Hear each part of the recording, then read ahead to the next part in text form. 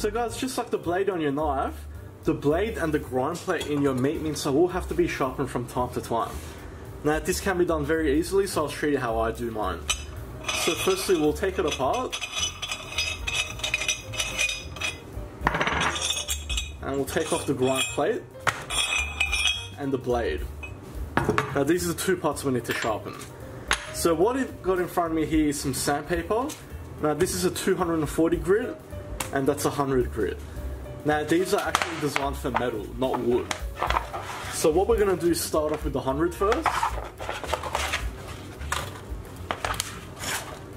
And we'll start off with our blade. So what we're going to do is put the sharp side down and we're just going to take it around in a figure 8 about 10 times.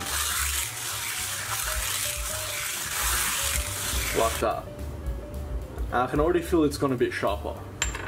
Next we'll bring our actual plate. Now if you have multiple ones, just sharpen all of them or the ones that you use. Same principle 10 times.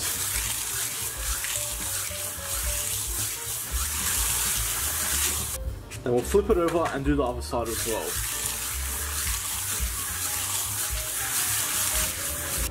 Just like so. Now we'll bring across our other one, which is the 240 grit, which is obviously finer.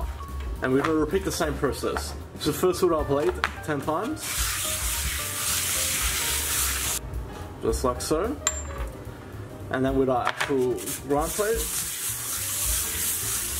flip it over and repeat. Just like so. So guys, look at all that stuff that's come off already.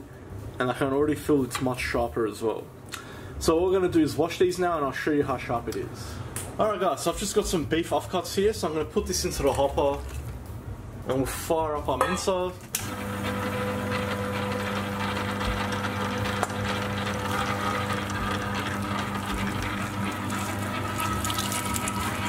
And just look at that performance right there.